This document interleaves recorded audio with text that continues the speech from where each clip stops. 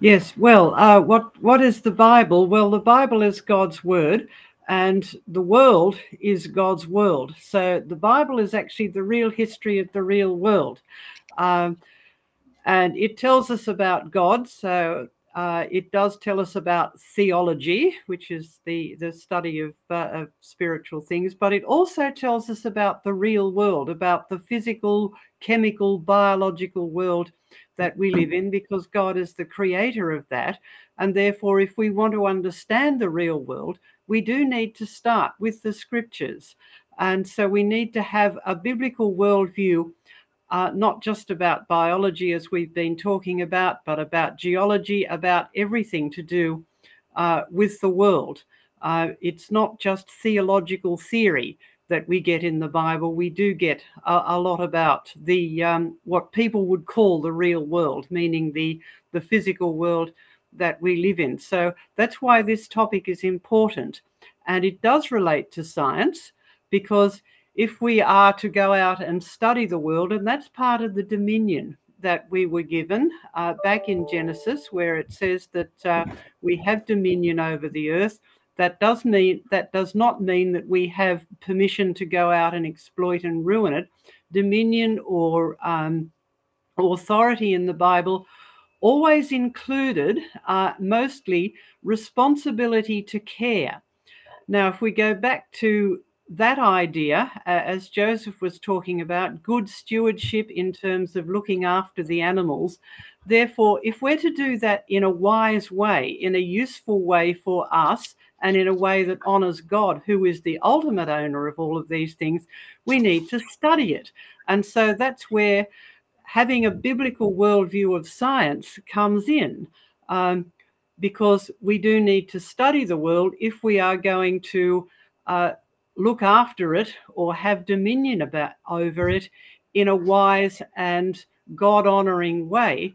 But that's also going to be good for us as well, because the earth was made for us to live in. It is our home. And therefore, if we are to enjoy it and live in it well, we do need to study it. So that's what good science is. And so it is important to have a biblical worldview, and it does work. If we have a look at some recent examples, have you heard of junk DNA? That's an idea that came up when we first started looking at genomes, about genetics, and there was a lot of genes or a lot of DNA that we didn't understand what it did. Now, because people had an evolutionary point of view about the genome, that it all just evolved by chance random processes, there must be a lot of chance random rubbish in it. And so they came up with this term junk DNA. Now, we have now discovered that a lot of that DNA that we didn't understand what it is actually important. In fact, it's life-giving and life-sustaining, because a lot of those regions of the DNA are actually involved in controlling the other genes, or the genes that we do know about. So that term has been put by the wayside in the professional literature. It's not used anymore, but it became very much embedded in the language. So there's no junk in the DNA. And if you have a think about how you look at the genome from a biblical point of view, if it was designed, there isn't any junk in it. Now, there could be, because if we have a look at the history of the world has changed. It hasn't evolved, but it has changed a lot, because the Bible tells us the world started out very good, and then it's gone downhill. And so I actually have a few slides here which might help people understand that big picture. Right. This is the sort of picture that most science these days is based on. This is the worldview that's been embedded in mainstream science basically ever since Darwin. And his view of the world was it was a struggle for life. He called it the war of nature. He said, by the war of nature, things evolved. That's how we went from lower to higher beings. So there's a sort of hierarchy, and Darwin did not talk very much about the origin of life, but that has been tacked on, as it were, to the beginning of the evolutionary idea of increasing complexity, so that we go from chemicals somehow by a whole lot of processes involving natural selection, mutations, under the effects of stress, violence, and disease, and we end up with human beings. So chemicals to human beings, and that means that human beings can be just explained in terms of chemistry, and we have a physical connection to animals. We once were animals, and in some people's minds, we still are animals, and therefore you can't make any distinction between animals and human beings. Now, that is completely different to the picture that we have in the Bible, because we are told that in the beginning God created the heavens and the earth, and it then goes on to describe all the different things that God created, including human beings. But it makes some very interesting descriptions and comments about the status of different living things. And when finally God completed everything, he made this interesting statement: God saw all that he made, and behold, it was very good. So when the world was completed, when God had finished with it, so in the beginning, when the world was different to what we see now. Now think about what that very good world would have been like.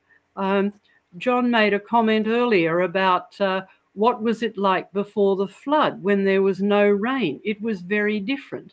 This very good world would be different for lots of things.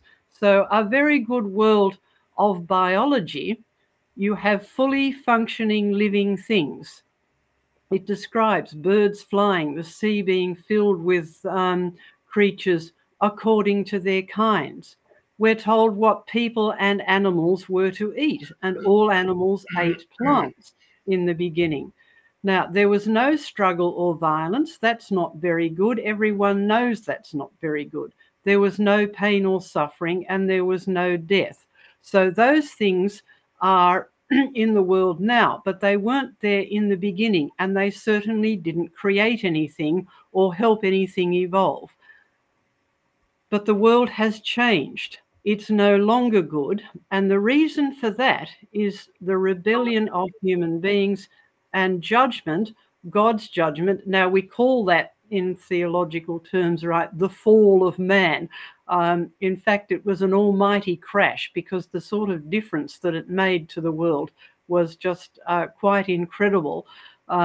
This was the world's first ecological disaster, if you like, because God cursed the ground. And you can read that in Genesis. God cursed the ground, and he said it would grow thorns and thistles. So there you are, straight away, you've got a change, but it's not an evolutionary change. It's actually a degenerative change. The world is going downhill. It's no longer good.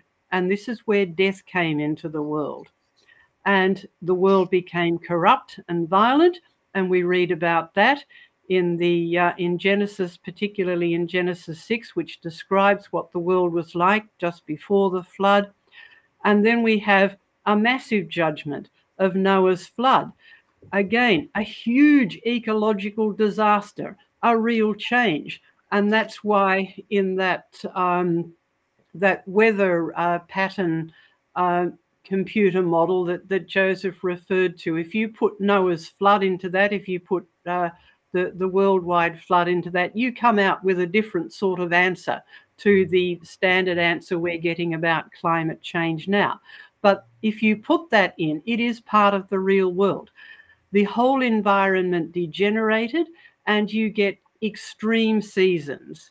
So you can read there, God warned Noah, right, from now on, there will be regular patterns and cycles, but there will be hot times and cold times. And that's exactly what we see. If we look at the history of the climate over the last few thousand years, where we've got the records of people who actually lived through those cycles of heat and cold. We might not have the precise satellite sort of measurements we've got now, but we have got the records of people who lived through it. So if we want to summarize that, the real history of the world, and that includes biology, geology, meteorology, whatever you like, is it started out good, it was created good, but it has gone downhill because it has been subject to sin and judgment. So a good way of putting that is creation degeneration, or if you like, from good to bad to worse. Now, it's not all hopeless. The Bible tells us that there is salvation and glory in amongst that as well. But we can have a view of biblical biology with that sort of mindset. It was good, but it's gone downhill. So what sort of things will we observe in the real world? Well, if we consider it started out good, we will see the evidence of design. And we see that all the time. We write about that a lot in our newsletter. One of the things we like to write about is an area of scientific research now called biomimetics, which is looking at living things and trying to copy them to make robots and mechanical devices and chemical devices and things like that based on what we see in living things. Now, you couldn't do that if you didn't have a basic mindset that these things were created or these things show design. Now, scientists would not admit that they're working from that point of view, but that is why it works. That's why we can look at living things and see, yes, we can see how a dragonfly's wing works or how an octopus's tentacle works, and we can design a robot or a flying device that works in that way, and it does work because the original one was designed. So when you get a whole lot of scientists and engineers who were made in the image of God and have got brains and minds to think with and computers to help them with, they can come up with something that is almost as good as the living thing. It's never quite as good. Right. Now, one of the other things we see in the biological world is adaptation. That is actually a design feature, but it also helps things cope with the degeneration that's happening in the world today. Now, all of the other things that I mentioned in the evolutionary mindset, those are all real things. So don't let anyone tell you that the Bible is anti-science or undermines science because it speaks of the history of the world as being the very opposite of evolution.